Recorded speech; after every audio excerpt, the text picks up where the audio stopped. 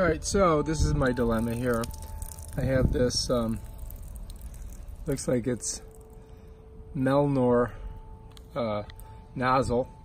You see those little holes right there? Well, this came out, and I'm gonna put it back in. So here goes. And then what it does, it goes in there like this, so that it holds the nozzle so that it'll spray. So this pops up like that.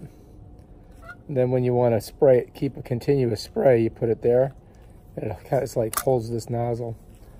But as you can see, that doesn't work very good. So I gotta try again. So first what I'm gonna do is I'm gonna bend this right here in so it has pressure on it.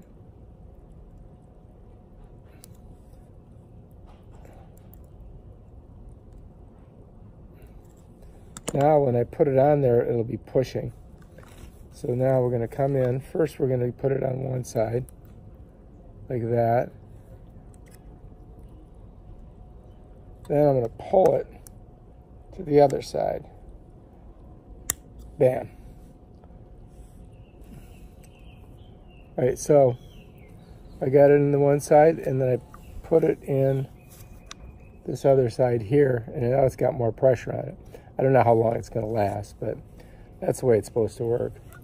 And then you just kind of slide it up. So that should work now.